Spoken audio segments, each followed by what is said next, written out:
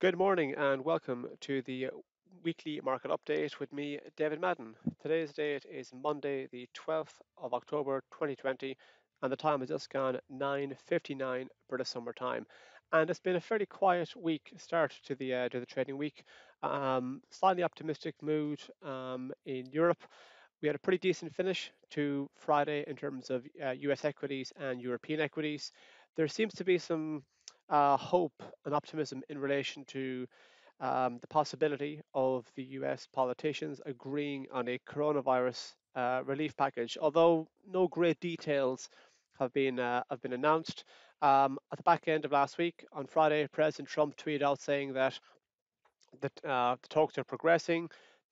As always, the US leader is a bit light on detail.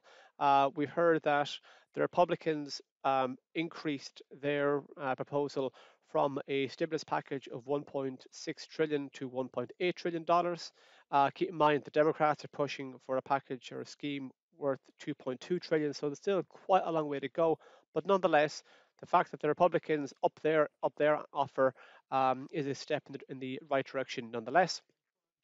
So that obviously had a positive finish, positive influence on US markets at the back on Friday. We're seeing a bit of that spill over to Europe today. To be honest, it's a bit quiet. The health situation is still kind of health crisis, and concerns about restrictions is still bubbling away in the background. Um, but also this week is going to be is potentially going to be a big week in relation to UK EU talks, which I mentioned in the week ahead article. Essentially, a few weeks ago, Prime Minister Boris Johnson of the UK stated that if a meaningful trade deal or meaningful deal hasn't been mapped out by the 15th of October, the British negotiating team will walk away from discussions. So this could be a very big week for UK EU talks. You know, both sides have talked about how progress has been made, but both sides have also said that they want to have the right deal, and differences remain. So it has the potential to be a big week for the UK EU trade talks. What I'll do is now I'll have a quick look at the week ahead article and then run through some of the big markets. So starting off with the week ahead article, which can be found on our website. If you go to cmcmarkets.com under insights, under latest news and analysis, tomorrow we have the beginning of the reporting season for US banks. So all the kind of big players are going to be reporting the next few days. JP Morgan, Citigroup, Bank of America, Wells Fargo, Morgan Stanley, they're going to be in focus. How their trading desks performed is going to be something that dealers are going to be looking out for. A lot of volatility in the financial markets in the last few months because of the health crisis has seen in many cases boosted trading revenue at the big banks, but also we've seen a fairly large increase in the number of bad debt provisions because of the pandemic. On Tuesday, we have China trade figures out. That'll give us an indication of both internal demand and external demand. Obviously, imports being internal demand, exports being external demand. But keep in mind, China manufactures and sells a lot of personal protective equipment, PPE, to the rest of the world. So if we have strong Chinese exports, that could be because there's a high level of PPE thrown into the mix. Johnson and Johnson have third quarter results out. One of their they're in the running for potential COVID-19 vaccines. Any updates in relation to that will be in focus. We also have a special event from Apple during the week. There's talk of an iPhone 12 being announced. Delta Airlines have their third quarter numbers coming out on Tuesday. The U.S. airline section has been in focus the last few sessions. President Trump has called for another $25 billion relief package or a bailout package for the troubled sector. So any updates in relation to their funding is going to be in focus. On Tuesday, we also have UK unemployment numbers. This is going to be claimant count is probably going to be the most important to watch out for within the overall set of numbers because they're the most recent figures. We have US CPI and US retail sales this week. That gives a good indication of actually consumer demand, basically, particularly the retail sales. We've seen from more recent job reports that the unemployment rate in the US is coming down. Non-farm payroll figures shows that more jobs have been, jobs are being created, but are US workers actually going out and spending money? That's going to be the real question traders are going to be asking. On Wednesday, ASOS have full year numbers out. The online fashion crowd have performed very well in terms of share price action in the last few months. We've had a couple of bullish updates from the company in the last few months, which has just propelled the share price higher and higher. Walgreens Boots Alliance, they have fourth quarter numbers coming out on Thursday. As I mentioned, in relation to UK EU trade talks, Thursday the 15th the could be a crucial date for UK EU trade talks. And finally, as we do every single Thursday, US jobless claims. Starting off with the major indices, I'll be looking at the FTSE 100 first of all. So the FTSE achieved a multi-month high in June, at its highest level in June since early March. But ever since then, we've broadly been pushing lower. But more recently, we found decent support. Seems to have found decent support level in around here, in around 5,800 down to 5,767. We've been pushing higher since. In fact, on Friday, we hit a 3-week high. We're currently just about above the important psychological 6,000 mark. So if you can hold above that metric, it's likely we could see further gains be made from here. If we do press on higher from here, we could be looking at targeting the 100-day moving average, which is this yellow line here at 6,096. If we go beyond that, we could then be looking at targeting the mid-September high in around 6,126. And if we go beyond that, we could then be looking at targeting the highs of late August in around 6,175. Any moves to the downside, if we do have a decent break below the early October low in around 5,972, we could head it back down towards 5,800. Let's take a look what's going on over in Germany. So the German market has been in better shape than the FTSE 100. It was only a few weeks ago, at the beginning of September, it hit a multi-month high, hit the highest level since basically the crisis was really kicking off in mid to late February. We had the lower low, but since then we have been pressing higher. And if you look at this, notice how we're back above this blue line here, the 50-day moving average, which acted both as support along here and resistance along here. So it seems to me this is a fairly important metric. If you can continue to hold above this blue line here, the 50-day moving average, 12,934, it's likely we could see the wider upward trend continue, which is also the more recent trend of the last few weeks. So if we press on higher from here, we could be looking at retesting the mid-September high in around 13,339. And if you go beyond that, we could be looking at targeting the highs of early September, which, as I said, was the highest seen in about 7 months. If we do see a pullback and if we do have a decent break below the 50-day moving average, that could take us back down towards this yellow line here, the 100-day moving average. We can see that, well, the market did trade below it in early October, but even when it traded below it, it still managed to close comfortably above it. So that area could act as support again, and that comes to play just north of 12,700. It's only really if you take out the lows of late September, this level here in at 12,339, could then we begin to begin to get worried and think that we're heading back down towards this red line, the 200-day moving average in at 12,158. Notice how the 200-day moving average acted nicely as support in late July. So if the metric has acted as support in the past, it makes it more likely it'll be of importance in the future, although there are no guarantees. Starting off with the FTSE, taking a look now with the Dow Jones over in the US. So the Dow Jones racked up an all-time high in September, in early September. So the US markets are in better shape than their European counterparts. But then, of course, like other markets, it endured a fairly decent sell-off, whereby we had the lower low, the lower high, and the lower low. But in the last few weeks, we've been pressing higher yet again. Only on Friday, we achieved the highest level since early September. It's about a 5-week high that was registered on Friday. We're pushing on lower or higher here. We're comfortably above this blue line, the 50-day moving average. And while we remain above that metric, it's likely that we could see further gains being made from here. So we're, to be honest, we're not a million miles away from the all-time high that was achieved in early September. So if we press on higher from here, we could be looking at targeting 29,000, and if you go beyond that, we're heading up towards the all-time high that was achieved, and that comes into play around 29, well, just south of 29,200.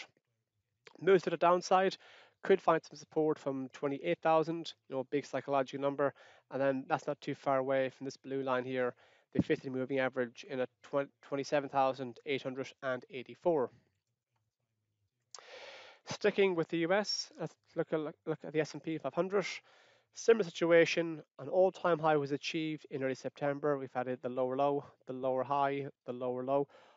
But in the last few weeks, we've been pressing higher. And in fact, the highs that we're on track to achieve today, we're currently expecting the S&P 500 to open around 3,492 once cash trading gets underway.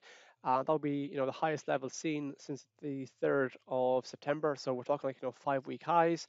If we continue to press on higher from here, we could be looking at targeting 3,500, and a move beyond that could take us back up towards the all-time highs that were achieved at the beginning of September. If we do see a pullback in the S&P 500, we could see support come into play in this zone here, in around 3,400. Notice how well this, but from 3,414 up to around just say 3,400 south. This entire zone here could act as support. We can notice on a few occasions the area, broadly speaking, in around 3,400 acted at resistance on the way up, and then if you take a look at the highs achieved on the 30 on the 6th of October, that was 3,431. The lows on the 8th were 3,415 thereabouts. So that entire zone there could act as a support should we have a move to the downside. And it's only really if you have a decent break below this area here, which comes into play in at 3,341, that the lows of early October, could then we begin to think, what, we are heading south, and then we're heading back potentially down towards 3,300. Take a look now what's going on the currency market, starting off with euro dollar. So the broad trend over the last few months has been very much to the upside. In fact, in early September, euro dollar hit its highest level in over 2 years. But whenever we have a significant move in one direction, it's not unusual to see a move in the opposite direction, which is precisely what we saw. We had a bit of a correction in euro dollar. Was largely driven by an upward move in the dollar.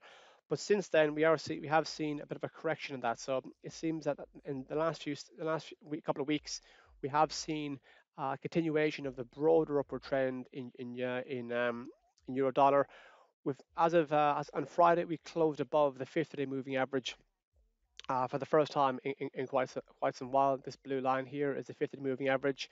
That comes into play just north of 1.18. If we can continue to hold above that metric, it's likely at the kind of more recent upward trend, and which ties in with the broader upward trend, is going to continue. So if we press on higher from here, we could be looking at heading up towards the early September highs in around 1.1917. And if we go beyond that, we could be looking at heading up towards the 1.20 zone. Any moves to the downside could find some support in around here in at 1.1684, and if we go below that, we can head back down toward the kind of the low 116s in around kind of 116.12, 116.13. And if you do have a decent break below that, that could take us back down toward this zone here, down around 1.14. Sticking the currency markets, let's take a look at pound dollar. As I mentioned, the 3rd to the 15th of October could be a very important day for UK EU talks. Maybe it will, maybe it won't. But nonetheless, if you take a look at the price action in the last couple of weeks, the pound isn't that concerned about Thursday the 15th of October as a deadline. Sterling has been pushing higher the last few weeks. We're pretty much trading on this blue line here, the 50-day moving average. Notice how it acted as the resistance not that long ago. It seems to have acted as resistance. It just about closed above it on Friday. We're kind of dancing around that metric for the time being. The trend for the last couple of weeks has been to the upside. If we can retake the 50 moving average, which comes into play at one spot 30.27, if we can retake that and then have a decent move beyond that, I could take us up towards 132, up toward this area here in at one spot 32.69. Beyond that, we could be looking at retesting the highs of early September. And if we go beyond that, we could be looking heading up towards one spot 35.15. Any move to the downside could find support from this yellow line here, the 100 moving average in at one spot 28.10. And if you go below that, we could be looking heading back down towards the lows of mid to late September in around one spot 26.75. If we have a decent break below this, that will be we'll be looking heading that would be multi-month lows, and that could point us down towards the lows seen in mid-July. Coming out to commodities, wrapping things up with commodities, taking a look at the gold market. So in the last few weeks and months, there's been a fairly strong inverse relationship between gold and the US dollar. Gold traded in dollars, so whenever you have a softer dollar, you tend to see a move to the upside in gold, and then whenever we see a stronger dollar, we tend to see a negative move in gold. So we talked about how recently the pound and the euro have been gaining against the dollar because the dollar has been weak. And what do you know? We've seen strength in the US dollar in the gold market because of it. So only on Friday just gone, well even in today's session, gold hit its highest level in about 2 weeks. Um, the last few sessions, it's been moving. It's been kind of it seems to be kind of slotting in. It's been moving to the upside, so it's been slotting in with the broader trend to the upside. If we can hold above 1900, because we're currently trading around 1922, if we can hold above 1900, we could be looking at retesting this blue line, the 50-day moving average in at 1938. And if we go beyond that, we could be looking at testing the highs of mid-September in around 1973. And if we go beyond that, we could be looking up heading up towards 2000. Notice how the 50 moving average acted as support in early September, so and also yet again in mid-September. So this metric could be of importance. Obviously, there are no guarantees. If on the other hand, though, the market has failed to break above and hold above the 50 moving average, if it runs out of steam and turns over on itself, we could be heading back down towards 1900. And then if we go below that, we could then potentially look heading back down towards the lows of late September in around 1848. And it's only really if you have a break below 1848, because then we'd be thinking, right, this trend, basically from the highs of early August downwards, that negative trend is back in force. And should that be the case, we could be heading back down towards this zone here, down around 1800. Now, lastly, coming on to the oil market, Brent crude oil December contract. So even though we finished in the red on Friday, we've had a very positive run in the oil market last week. There was strike action in oil workers were on strike in Norway. That impacted supply concerns. In addition to that, all the news in relation to a hurricane descending upon the Gulf of Mexico, and that meant that say over 90% of production in that region was taken offline. That really ramped up the price of oil. But notice how the highs of October here failed to actually take out the highs of mid-September. So even though it was quite a bullish move, we haven't really shaken off this recent downward trend whereby we've had a lower low, a lower high, a lower low, and a lower high. So we'd really need to be taking out the highs in mid-September before we could become confident that the wider upward trend is still intact. So we've given back some of the ground on today and on Friday. We've given back some of the ground that was achieved between Tuesday and Thursday. But let's not forget the kind of more recent negative trend of the last few weeks. If we do press on lower from here, if we go below 42, we could be heading back down toward this zone here in a 41 spot 22, and a move below that could take us back down towards 40 bucks, and a move below 40 could take us down towards the early October lows in around 38 spot 79. On the other hand, if the market is just having a bit of a correction, before it continues in the more recent upward trend. If we do press on higher from here, if you take out the highs of early September, uh, mid-September, which come into play in around 44 spot 29. If you go beyond that, we could then be looking at heading up toward this zone here in around $45. And if you go beyond that, we could then be looking at potentially testing the recent highs that were achieved, the recent multi-month highs that were achieved in late August. That's all from this video. Thank you very much for listening. Have a good trading week and good luck.